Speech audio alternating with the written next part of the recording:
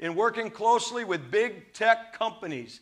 The DNC and the Democratic Party, watch this. This is what God's been talking about. Don't attack the prophetic words. Do you throw out the presidential election results of 2020? Out? And do you declare the rightful winner? Yes.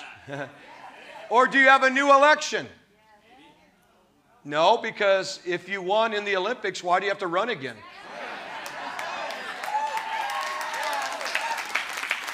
A massive fraud of this type and magnitude allows, watch this, something is happening, folks.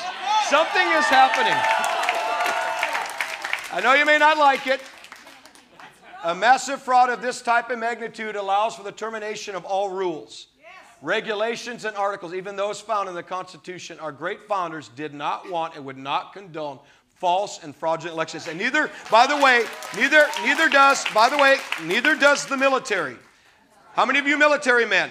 You swore an oath, did you not? To your country and to its Constitution.